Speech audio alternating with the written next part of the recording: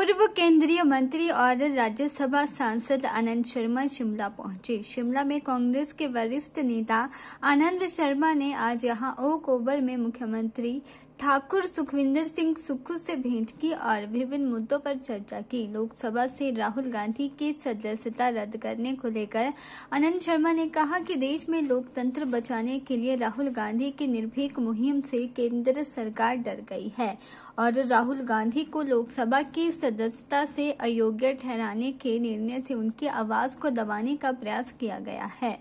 उन्होंने कहा कि राहुल गांधी ने केंद्र सरकार की जन विरोधी नीतियों से लोगों को अवगत करवाने के लिए भारत जोड़ो यात्रा निकाली। उन्होंने कहा कि देश में आने वाले चुनावों में जनता भाजपा को करारा जवाब देगी।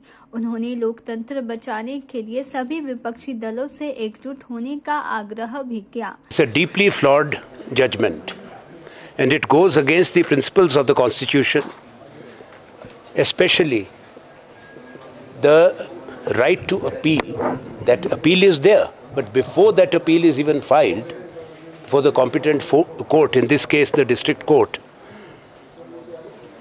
the punishment is already there, which is a suspended sentence, but the removal from parliament, expulsion from parliament has already taken place, disqualification. Now it raises fundamental questions. First of all, you have people who have been accused of heinous offences, crimes, and convicted. Here, for a questionable and contested comment, which is more generic, a senior leader, a sitting parliamentarian, a former president of a national party, the oldest party of the country, is disqualified. Now, earlier, the Representation of People Act was very clear. Yes, Constitution also says disqualification if there is a conviction.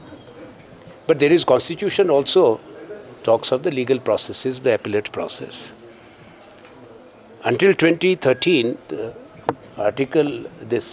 Representation of People Act, we had Section 8.3 and 8.4. But 8.4 was struck down by the Supreme Court. Perhaps that needs a serious relook. I am of this view. One is the legal issues, one are the political issues. What Rahul Gandhi had raised the issues. As an opposition leader, those questions have to be answered by the government of the day. If the Congress party and the other opposition parties have asked for JPC in the Adani issue, after the Hindenburg report, why the JPC is not there? JPC has been there. Many JPCs were set up. What is Parliament about? If Parliament will not set up the joint parliamentary committees, and if the opposition will not raise the issue, where will we have parliamentary democracy then? This is an old saying, government must have its say. They always have its way. In Parliament, opposition must have its say.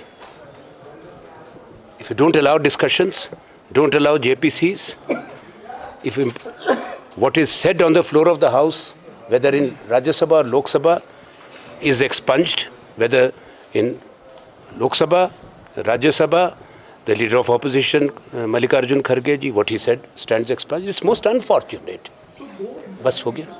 So let's see. Other thing is what is happening here.